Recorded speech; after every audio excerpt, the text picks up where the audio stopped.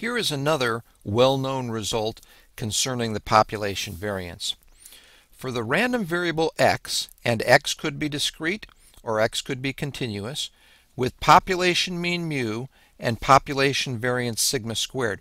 When they are stated in this fashion, it is assumed that the population mean mu and the population variance sigma squared both exist. The variance of ax plus b, where a and b are set in lowercase, they are not random variables, they are constants. So the variance of ax plus b is equal to a squared times the variance of x. Kind of interesting, on the right hand side b completely drops out, and you'll see why in the proof here. So for a random variable x, the variance of ax plus b is equal to the expected value of ax plus b minus the expected value of ax plus b squared. That is true by the definition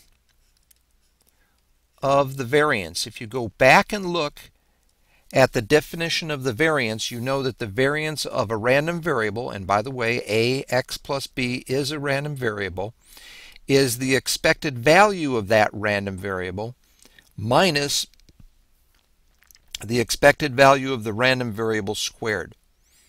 So again, the variance of a random variable is the expected value of the random variable minus the expected value of the random variable squared. The next step actually uses two things. First of all, the expected value operator is linear. And what that means here is the expected value can be first of all applied to ax plus the expected value of b. But we know that the expected value of b, which is a constant, is b, and what that means is we have a b here and a b here, so b minus b is 0. Then what you do is you pick up what is left, and what is left is ax minus the a times the expected value of x, because the a got pulled out front, because constants can get pulled out front of expected value operators. Well, the next thing you can do is you can pull an a out of both of these and square it, and it winds up right there. Expected value of a squared times x minus mu squared, but a squared is a constant, so this right here, of course, was simply algebra, and also the expected value of x is the same as mu, so we just rewrote expected value of x as mu.